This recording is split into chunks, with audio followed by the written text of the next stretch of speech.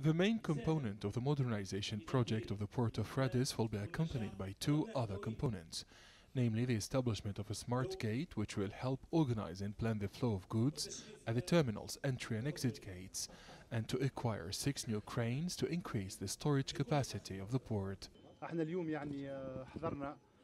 This project is a real revolution for this port. Its objective is to raise this port to international standards in terms of transport and logistics, step up its efficiency, and make life easier for economic operators and boost Tunisian export, which 98% depend on maritime transport. The project also aims to ensure the instantaneous tracking of containers in the port and optimize the movement of gear, avoiding unproductive travel, to increase the performance of the embarkation and disembarkation operations, reduce the cost of storage, and to better manage the flows and the port's entrance and exit. In comparison to 2010, the productivity of the Port of Rades has decreased. The quantities of goods were reduced and transferred to other ports because of the lack of equipment.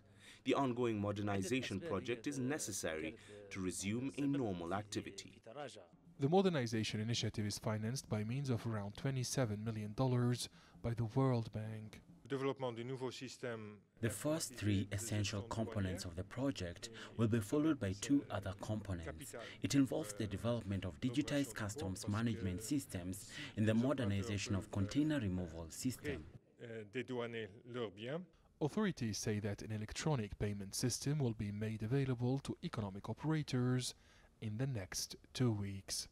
According to the Minister of Transport, the modernization project is aimed to restore the dynamic of the port, to step up its efficiency, and to increase the container storage capacity. The success of the project requires the involvement of all stakeholders.